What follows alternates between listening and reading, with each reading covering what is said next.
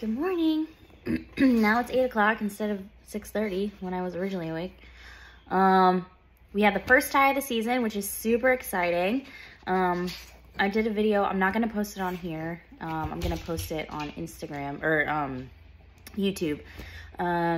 So basically what I wanted to say was, like, when your dogs tie naturally, which, by the way, I do not allow any unfamiliar dogs to tie with Osiris or Chewy whenever he's ready to breed. I don't allow that because you never know what kind of STDs are around. So it's safer that way, and it's faster, and it's not as uncomfortable for the dogs. Luckily, this time, Elsa didn't scream. It's really common for the dogs to scream, especially if they're first timers. Elsa's not a first timer. This isn't her first rodeo, so she knows what's going on. Now, when it's later in the heat and she's done and ready to be done breeding, but still flirting, she has screamed before. So just keep in mind that's common. She has also tried to bite Osiris when she's just about done breeding. So that's why it's so important for you to be around when they are breeding, because you never know what's going to happen. So it's really important to sit there with them and hold them in place so they don't try to move. Either way, like, they could hurt each other. Like, if Elsa were to, like, try to move and walk away, or if Osiris would try to walk away, it could really hurt them. So it's really important to sit with them and make sure that they don't move until they're finished.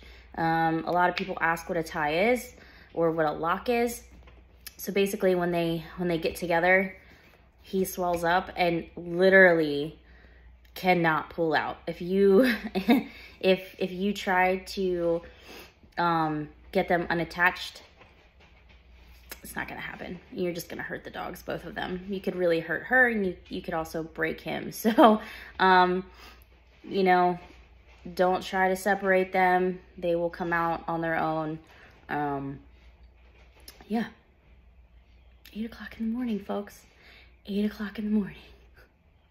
At least I didn't have pizza to throw on my couch this time. One of the times last time, they tied and I wasn't expecting it, and I was eating leftover pizza. Funny, we had pizza last night, so that's what I'm eating right now. But leftover pizza last time, wasn't expecting it. Heard them go crazy in the living room while I was still in the kitchen, and I was like, no! I threw my pizza on the couch, and I was like, well, I guess I'm not eating that. But yeah, so just some words of advice. It's been an exciting morning already. The girls are playing and going crazy. So Dahlia's in heat. Like I said yesterday, she was under a 1.2, so we'll retake her test on Sunday. Yeah, exciting times. I guess I will skip a breeding tomorrow and do it on Sunday and Tuesday. So yay.